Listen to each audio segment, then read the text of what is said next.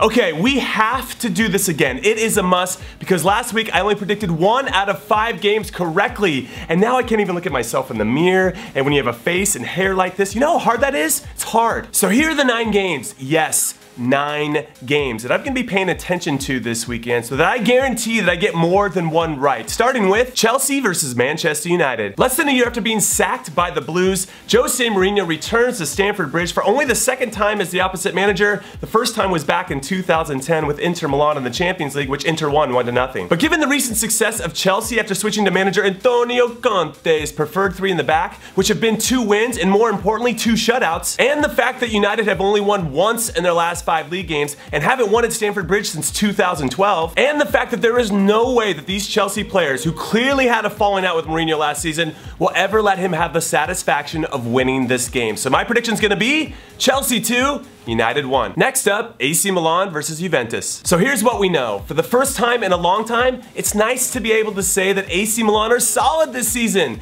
They're currently tied for 2nd with Roma and Serie A. They've won 4 out of their last 5 games. Carlos Bacca is scoring goals and is back from injury, and they have some young talent to pay attention to, like 18-year-old Manuel Locatelli. But this is Juventus we're talking about. They've won the last 4 league titles. They've won 33 out of their last 36 Serie A games, and they have a roster to not only win the league, but to win the Champions League. So they are a club that are on a whole different level from everybody else in Italy, and I think that's going to continue in this game. So my prediction is going to be Juve 3, Milan 1. And now it's time for Sevilla versus Atletico Madrid. Since I've taken over Atleti in career mode in FIFA 17, I absolutely adore this club. And now that they're in 1st in La Liga in real life, I'm living the dream. But they're taking on a Sevilla team who are in 3rd and who have found a nice rhythm under new manager Jorge Sampaoli, which is evidenced by their current run of form with 4 straight wins in all competitions. But my Atleti has 5 straight wins in all competitions, so take that, Sevilla, you Sevillans.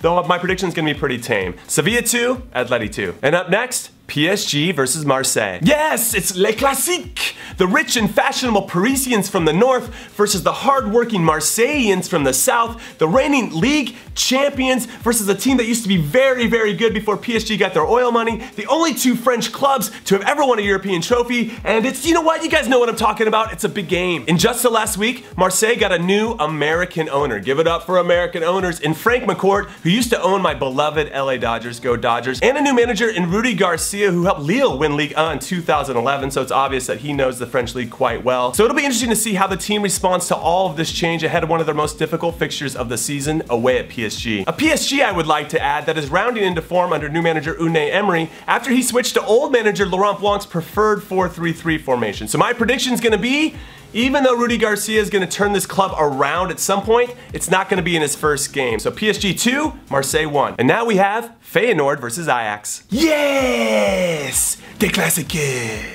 Now, even though Ajax are the most successful club in Dutch history, having won twice as many trophies as their opponent Feyenoord, who just happened to be the 3rd most successful club in Dutch history, history doesn't mean shit this season because Feyenoord have won all 9 of their league games, scoring 25 goals and only giving up 3 during that span, and have created a 5-point gap over 2nd place. And guess who's in 2nd place? Ajax. So if Feyenoord win this game, then the league could be over. It'd be an 8-point gap. And I think they're going to do it. So my prediction is going to be Feyenoord 2, Ajax 1. And finally, Sporting Kansas City, Real Salt Lake, the Seattle Sounders, the Portland Timbers, and the Philadelphia Union. With only 1 game left to go in the regular season, there are 4 clubs in the Western Conference, Kansas City, Salt Lake, Portland, and Seattle, that are separated by 2 points, and they are battling it out for 3 playoff spots. In the former clubs of Jimmy Conrad Classico, Sporting Kansas City hosts the San Jose Earthquakes, and Kansas City should win because the Earthquakes are terrible this season. So at least one of my former clubs is going to make the postseason. Then Salt Lake, who've been struggling to win a game as of late, travel to Seattle. So 2 of these 4 teams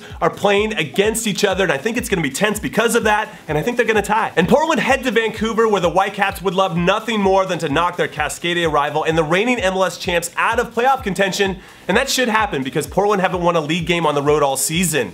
And how is that possible? And then in the Eastern Conference, the Philadelphia Union have been in a free fall these last 6 weeks, seemingly trying their hardest to not qualify for the playoffs, but all they need to get into the big dance is a tie, and they're gonna do it. They're gonna do it against their rivals, the New York Red Bulls. So breathe easy, Union fans, at least until you get knocked out of the first round of the playoffs 4 days later.